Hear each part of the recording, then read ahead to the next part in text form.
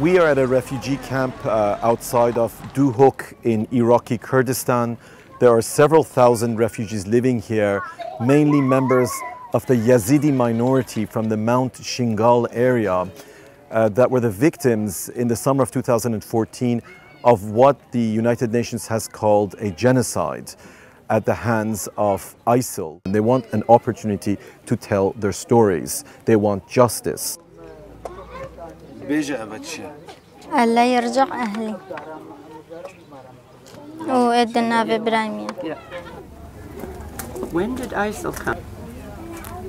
سمعهاش هم برنا موسي قوياوني مسلم بن قوياوني مسلم نورينا سرديني ما قويامي كاتي دا جوابن ومجنا جوابن وميرا كوش رمبوسي بشتشي سيشيبا مير برنا باعاج شاف قريدانو داس قريدانو. How many girls were in the house? تقريبا دسدي. Okay. قلت نقول مكاتشكا هموكا بن قبلاتشن خواب بشو. ياكي قوزاتش مخاشوم. شرايني دستي خواقود كرين. خواقوشت. هار ياكي شوارا بير اختيارك. بخبر هيتي. So what did they do to you? روتشلتك. وان ياكي جد شوارا بير اختصابك. Every day? شتينجي أمبرنا مالكا ديا باعج از وخشكامه وقاش ماما مهرسي هشكبتني تشتاك منا كن لسه زلباوي كازبري مروجا بري لسه زلباوي كازبري مروجا بري زلباوي. Did he buy her? She was bought.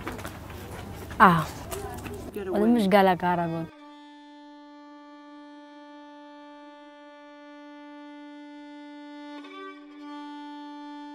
مجبورة مقاوي ببن.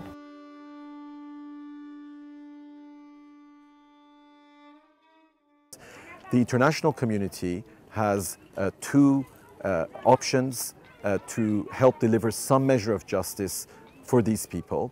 One is the International Criminal Court, and the other is the establishment of a truth commission, which will give an opportunity for the victims to heal their wounds by telling their stories, and also to ensure that the people of the region that have been brainwashed with these extremist ideologies understand the reality of what has been done to these people in the name of religion.